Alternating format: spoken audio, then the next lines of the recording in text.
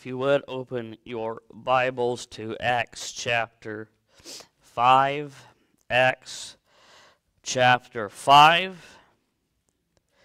As we continue our study in the book of Acts, the history of the local church, the early church. Acts chapter 5, we're going to begin in reading in verse number 5. Once you find your place, I invite you to stand as we honor God with the reading of His Word.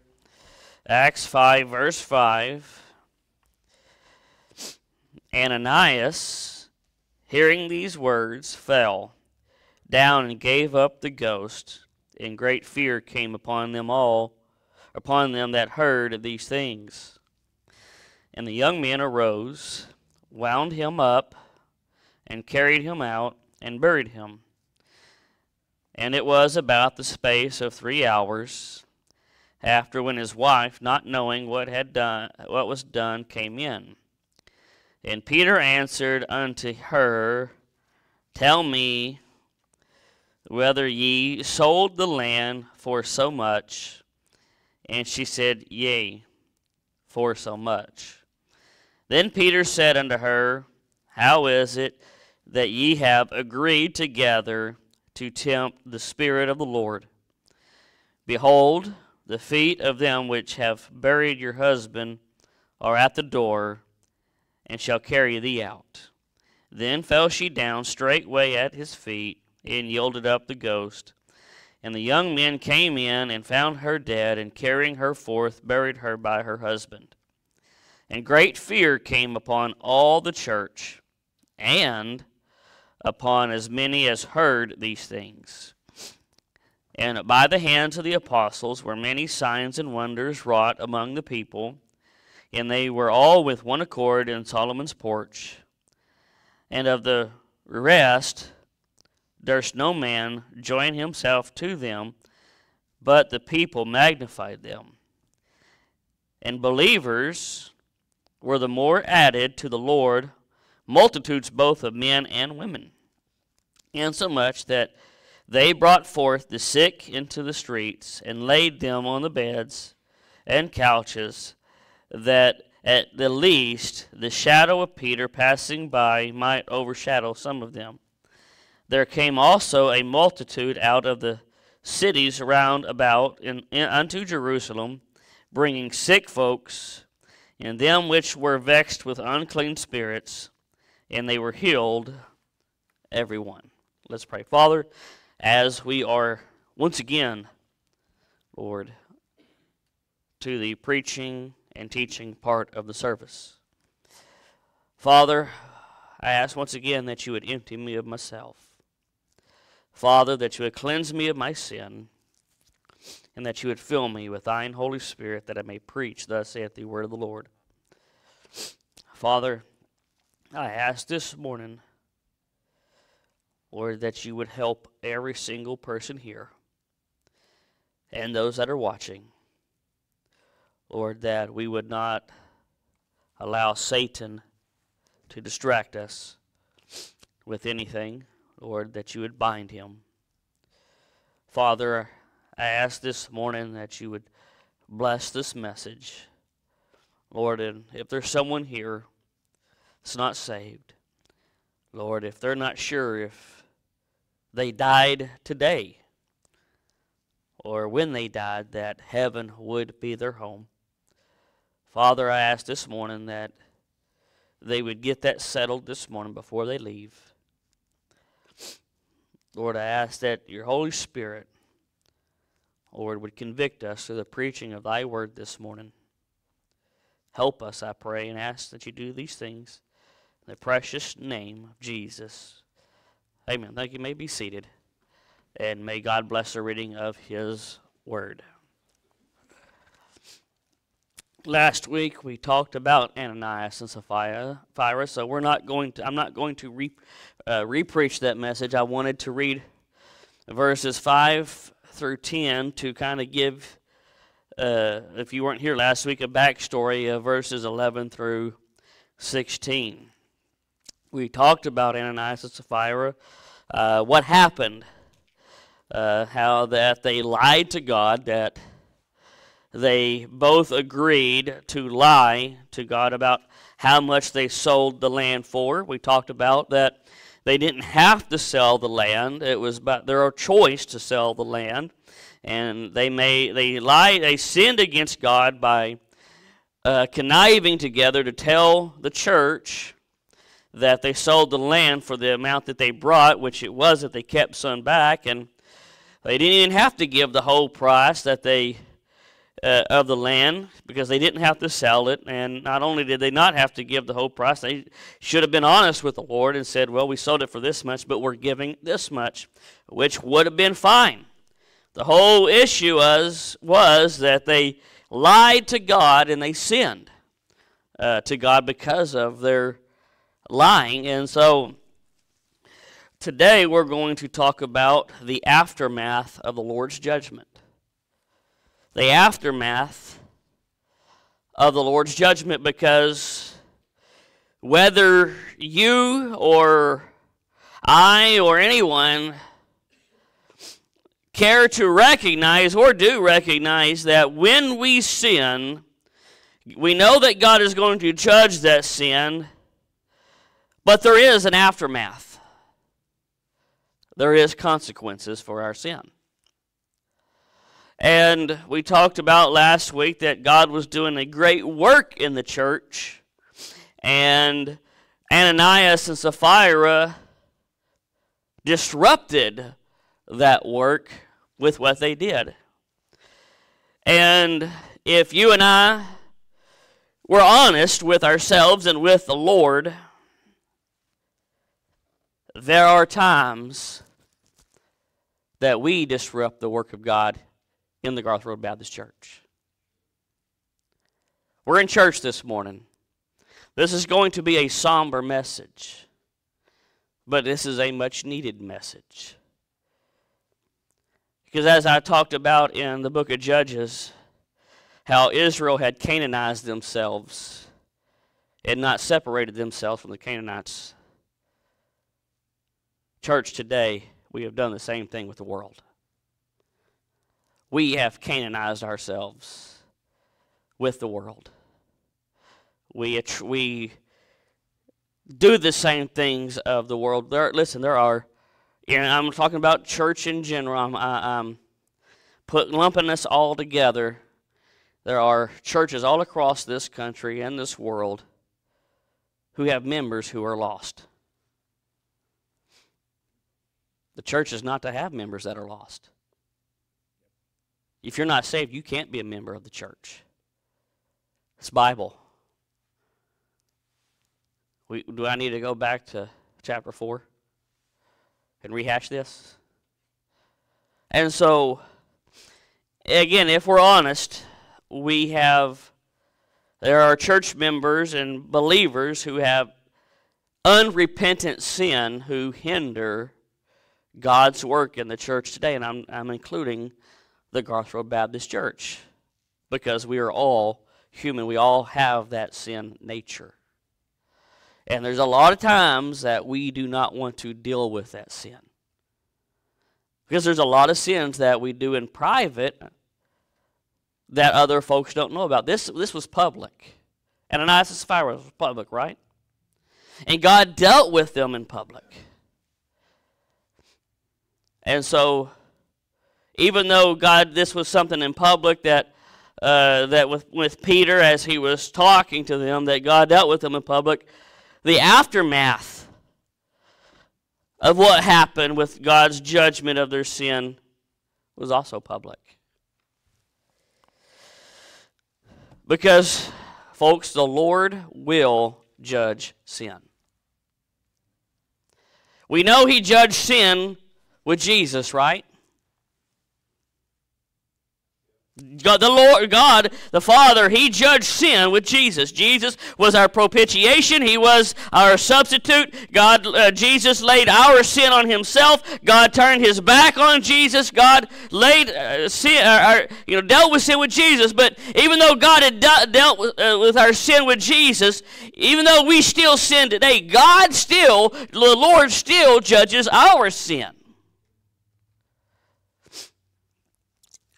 We're going to look at some verses this morning in the New Testament church, in the New Testament, dealing with churches, of how God dealt with sin, how the Lord dealt with sin.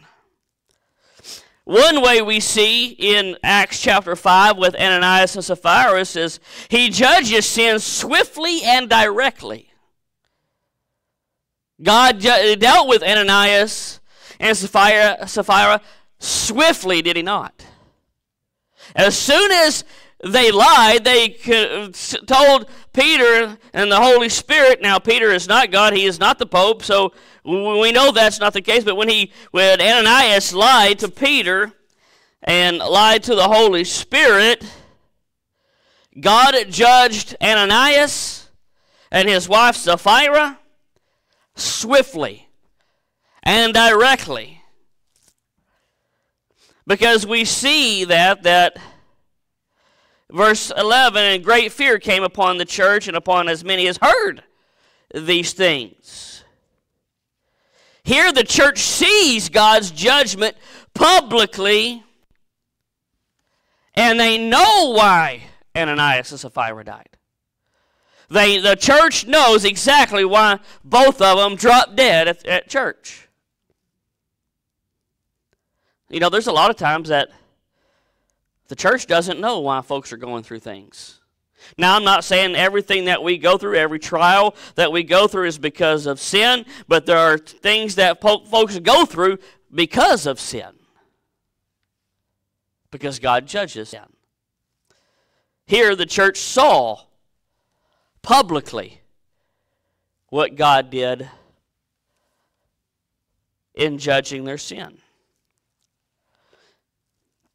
Let's look at the church of Corinth, one of the most confused and carnal churches that we see in the New Testament. You remember when Paul was talking to them about the Lord's table? There were many of them in 1 Corinthians chapter 11 that were abusing the Lord's table. They were taking or partaking of the Lord's table unworthily. Either they were unsaved or they were not taking the Lord's table correctly by not taking time to get right with the Lord before they took part of the Lord's table. And many were sick. With the Lord, the Bible says weak, and some died because of their lack of integrity in taking the Lord's table, because of their sin. And Paul told them about it. You have folks that are weak and who have died because of their lack of getting right with God. They were carnal, and so Paul calls them out, the church out in 1 Corinthians chapter 11. And Paul tells them that the reason they did that is because of their sin in the way they chose to partake of the Lord's table. So he judges swiftly and directly. You know, the Lord also judges slowly and indirectly in Romans chapter 1. If you look in Romans chapter 1, it talks about the lost, how that God had given folks over to a reprobate mind, because they were doing things that they were not supposed to do. They knew that they were supposed to do, because Romans 1 talks about the lost society. And I was looking at my memory, you can go on Facebook and look at memory. And I said Romans chapter 1 describes the American society today. God gave them over to a reprobate mind, and he judged them slowly and indirectly, where he gives them over to being a reprobate. He judges swiftly and directly, slowly and indirectly, and he also judges in the scriptures. He's organized. Let's turn to Matthew chapter 18 real quick. Matthew chapter 18.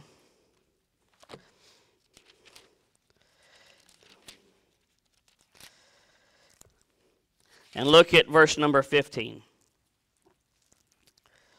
Matthew 18:15. here as Jesus is talking, he says, "Moreover, if thy brother shall trespass against thee, go and tell him his fault between thee and him alone. If he shall hear thee, thou hast gained thy brother. But if he will not hear thee, then take with thee one or two more, that in the mouth of 2 or 3 witnesses every word may be established. And if he shall neglect to hear them, tell it to the church. But if he neglect to hear the church, let him be unto thee as an heathen man and a publican.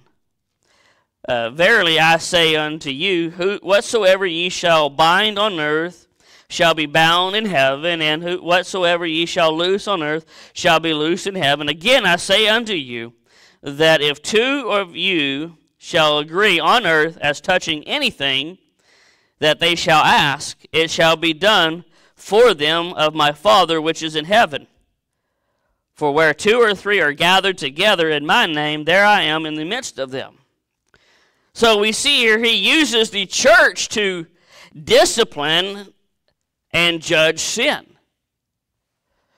But the problem is, in today's church, we cast out Matthew 18. Instead of doing what the Lord has told us to do in Matthew 18, we don't want to say something that would cause this brother or sister to leave the church. Because after all, Jesus is love. I'm being facetious right there, okay? And did you notice verse 20? You know, we love to take verse 20 out of context. We always say, well, when 2 or 3 are gathered together, there he is. In the context of church discipline, yes. Context is everything.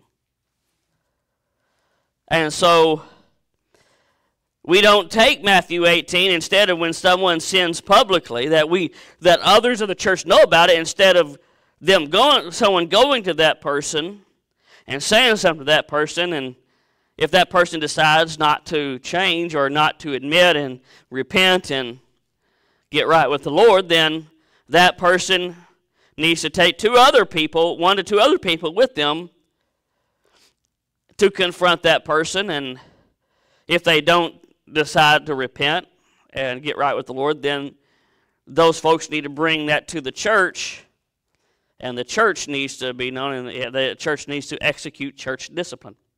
And let me help you out, folks. Church discipline is not about pushing folks out. Church discipline is about repentance.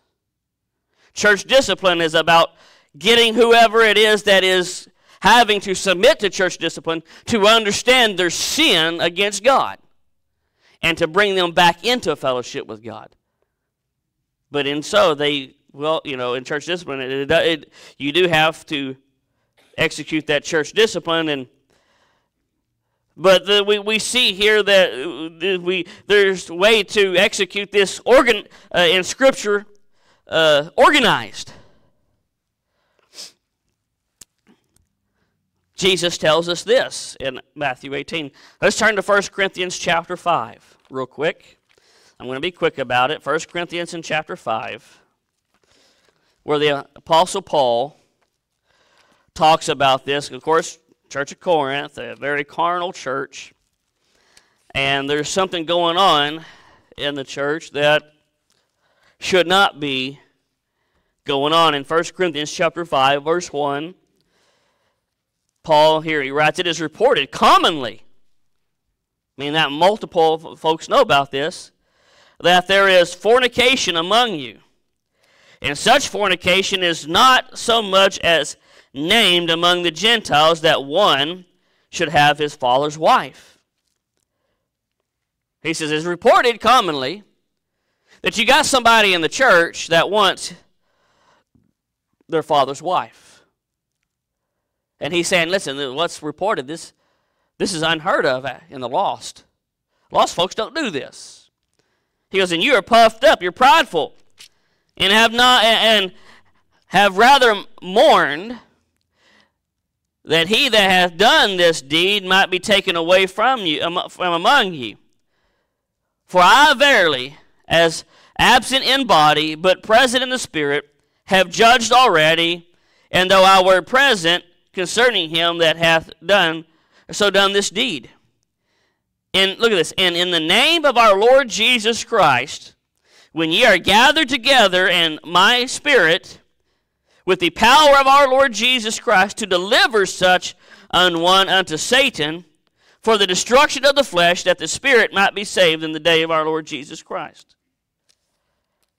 So Paul, he, again, to the church of Corinth, since you got a guy who's wanting his father's wife, and you're so prideful that you won't do anything about it. And Paul says, I've judged him already. Being an apostle, he judges him already. And he says, in the name of our Lord, in the name of the Lord Jesus Christ, he goes, in the name of Jesus Christ, when you gather together in my spirit, you need to execute judgment to this guy, and need to tell and ask that the Lord will take him, kill him, that his spirit would be saved, so that he doesn't cause any more problems. He says, church, you need to take care of business. He goes, this sin, this fornication that's going on, it's not even reported in the lost. And so Paul uses the church in the church of Corinth to execute judgment in an organized fashion. And the Lord, when he judges sin, he judges it finally. In Hebrews chapter 10, verses 26 through 30, the Lord will execute final judgment over his enemies. So listen, the Lord will judge sin. And he's not just saying that he will judge sin in the lost, he will judge sin in the church. Because remember, church, what threw man into depravity? Disobeying God by eating one piece of fruit. If disobeying God by eating one piece of fruit threw man into depravity, and it cost him his one and only son to die on the cross for mankind, God still takes sin seriously. And just because we're in the age of grace and we are in what we call the church age, does not give us an excuse. God still judges sin.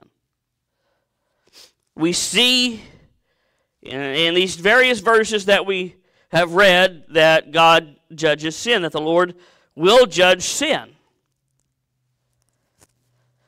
So what was the aftermath of the Lord's judgment here with Ananias and Sapphira in Acts chapter 5? The first thing we're going to see in verse 11 on the aftermath is that great fear came upon the church and upon as many as heard these things. So the first thing we see in the aftermath is fear, reverence unto the Lord came. Folks, there should be fear, respect, and reverence of the Lord in His church. Amen? There should be a reverence and a fear for the Lord in His church.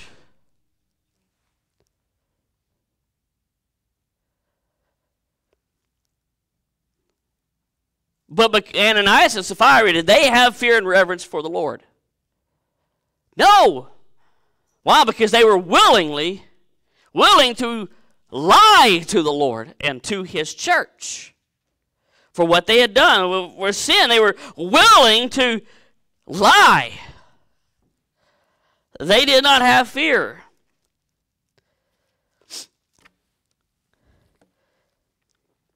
You know, the wicked have no fear of the Lord. In Psalms 36, verses 1 through 4, this is what David says. The transgression of the wicked saith within my heart that there is no fear of God before his eyes. For he flattereth himself in his own eyes, until his iniquity be found to be hateful. The words of his mouth are iniquity and deceit. He hath left off to be wise and to be good and to do good. He deviseth mischief upon his bed. He setteth himself in a way that is not good. He abhorreth not evil. The wicked have no fear of the Lord. You want to know whether you're saved or not? Do you have fear of the Lord? That's a good measuring stick to whether you're saved or not. And not only if you're saved or not, but if you're backslidden. If you're backslidden, you have no fear for the consequences of your sin. You see, the righteous have fear. Proverbs 16:6, by mercy and truth iniquity is purged, and by the fear of the Lord men depart from evil. See, the righteous fear the Lord. They have respect and reverence unto the Lord. So the first thing we see here is fear. It says not only fear came upon the church. There were those in the church that feared the Lord. And not only in the church, but it also says those that were not in the church. It says, and upon as many as heard these things. So the first thing we see in what happened with the aftermath is fear. Folks, there ought to be fear of the Lord in the church. Second thing we see in verses 12 and verses 15 and 16 is there is God's power. Folks were added to the church, and folks tried to get their family members in the path of the church's spiritual leaders. Look at verse number 12. And by the hands of the apostles were many signs and wonders wrought among the people, and they were all with one accord in Solomon's porch, talking about they had unity. Verse 14, and believers were the more added to the Lord, multitudes both of men and women, insomuch that they brought forth the sick into the streets and laid them on beds and couches, that at the least the shadow of Peter passing by might overshadow some of them. And there came also a multitude out of the cities round about to Jerusalem, bringing sick folks and them which were vexed with unclean spirits, and they were healed, every one. And so we see here, God has showed the church He expects purity, and in turn He gives power in the ministry. What happened with this, with God's power? Folks were added to the church, and folks tried to get their family members in the path of the church's spiritual leaders. It says that there were even folks trying to bring in their family members to the streets and laying them on beds and couches, that they thought that even if Peter would pass by, that his shadow would heal. The Bible doesn't say that it did happen. They assumed it would happen. Not only that, others were bringing from out within the city, bringing their family members, they're sick, to them, and they were healed, everyone. Listen, God expects purity in the church, and if you're going to have power in the church, and not just in the church, what I mean by in the church, in every single one of your lives, if you want to have power, the power of God in your life, you must be pure. What do you mean must be pure? You must get right. Deal with your sin. Great fear came, reverence came, fear and reverence came upon the church and others that were outside the church. Not only that, but God gave great power to do the ministry. Because why? Sin had been purged. Ananias and Sapphira were dealt with. Listen, you want the power of God in your life? You better make a short account with your sin to God. 2 Timothy chapter 2, verses 19 through 21. Here's what Paul wrote to Timothy. Nevertheless, the foundation of God standeth sure, having this seal, the Lord knoweth them that are his. And let everyone that nameth the name of Christ depart from iniquity. But in a great house there are not only vessels of gold and of silver, but also of wood and of earth, and some to honor and some to dishonor. If a man therefore purge himself from these, he shall be a vessel unto honor, sanctified, and meet for the master's use, and prepared unto every good work. Paul was telling Timothy, listen, you need to make sure you make short account with your sin. You need to purge yourself. That way you are meet for the master's use. You are a vessel of honor, someone God can use in the ministry. Because isn't that what we're here to do? To reach folks? To be a vessel of honor for God and for Him to use us in our community? Is that not what we're here for? We're not just some social group that comes in and enjoys one another's company and leaves. No, we are the church of God. And if we're the church of God, we best be acting like the church of God. And deal with our sins. The third thing we see in the aftermath of the Lord's judgment of sin, there is distinction. There is distinction. Look at verse 13. And of the rest, talk about those that are lost, there's no man joined himself to them, but the people magnified them. Said the lost didn't want to have anything to do with them. But not only did they not want to have to do with them, we're not talking about isolationists here. We're talking about they respected the church, it says, but they magnified them. There was a clear distinction between the world and the church. The lost had nothing to do with the church, but the lost respected the church. And because they respected the church, look at verse 14. And believers were the more added to the Lord, multitudes of both men and women. Great evangelism was being done because multitudes of the lost were being saved. Folks, the lost aren't going to hear you if you act just like they do. When you have no testimony to the lost,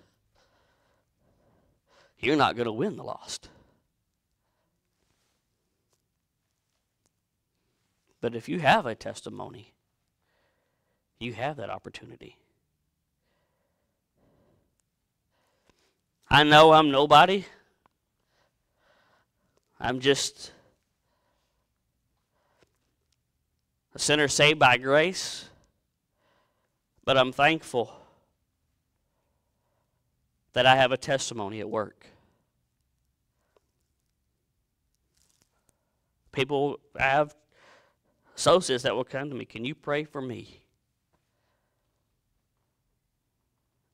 They'll ask me questions and I'm able to try to help them.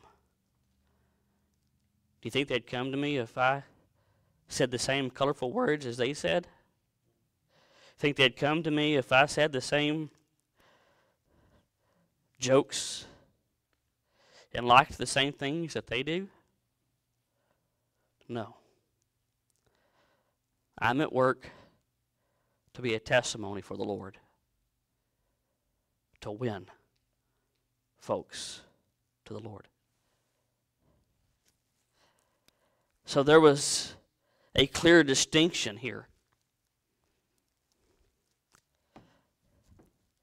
in the aftermath of the Lord judging sin. So what was the aftermath of the Lord judging sin in the church? The aftermath is still the same as it was in the early church. Folks, the aftermath is still the same. When God's way of dealing with sin is respected in the church and carried out, the discipline of sin, the aftermath will be the same. What's the result? Reverence for the Lord, power for the ministry, and a distinction between the church and the world. Folks, this is the most important and powerful instrument we have in the church.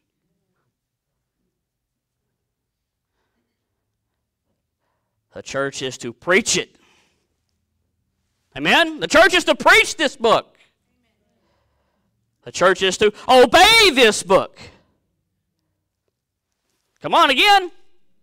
You agree you're supposed to not only preach it, but you're supposed to obey it? And you know what the church is also supposed to do? Apply this book. Preach it, obey it, apply it. If we do those things, we'll have the same results that the early church had. If we don't, we won't. Folks, we can spin our tires. We can do all kinds of things. But if we're not preaching the Word, obeying the Word, and applying the Word,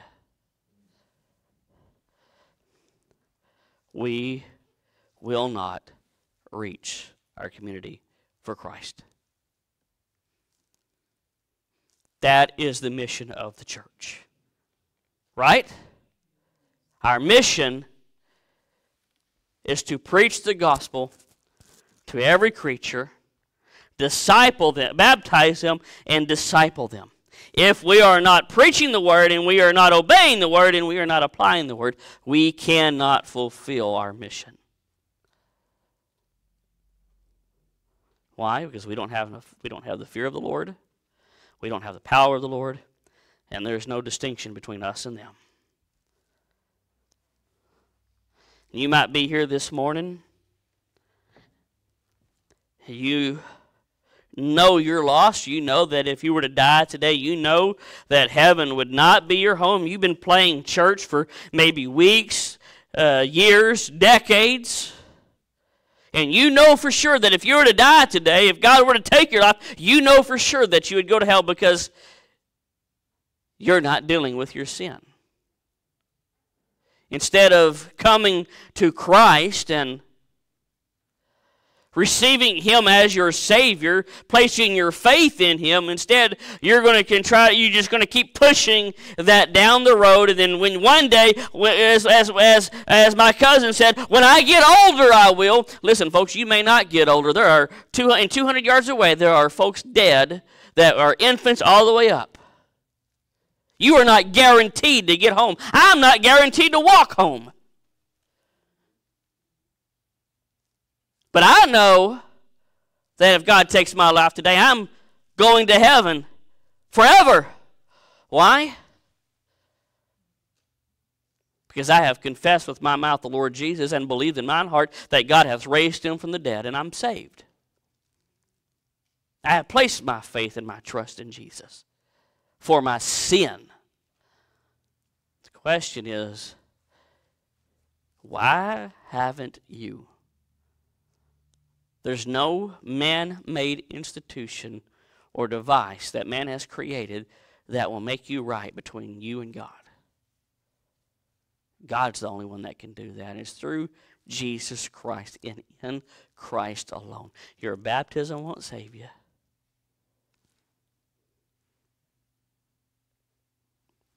Getting dunked won't save you. That's a symbol of what Christ has done in your heart. Giving to the church won't help you out. If you want to give, go ahead. We'll use it to print gospel tracts and to use it to further the gospel message in our community. But it won't save you. Let me help you out. Saying Hail Mary 100 times ain't going to help you. Paying grievances won't help you.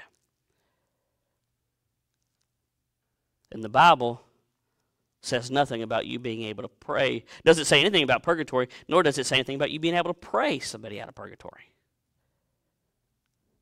The only thing that saves you from the penalty of your sin in hell is Jesus. You're placing your faith in Jesus Christ and in Him alone. See, God showed His love towards you, and while we were yet sinners, Christ died for us. Even though we're sinners, God loves you so much that He gave His only begotten Son, that whosoever believeth in Him should not perish, but have everlasting life. If thou shalt confess with thy mouth the Lord Jesus, and believe in thine heart that God hath raised Him from the dead, thou shalt be saved. For whosoever shall call upon the name of the Lord shall be saved. Will you humble yourself finally? Receive the gift of God, Jesus Christ, and the forgiving of your sins, to where you don't have to suffer eternal penalty for your sins. In a moment, we're going to have Miss Ruth come up and play the piano, and what we call it the invitation. Why? Because if you're not saved this morning and you want to be saved, we invite you to come forward and allow us to help you and show you what God's Word says about being saved.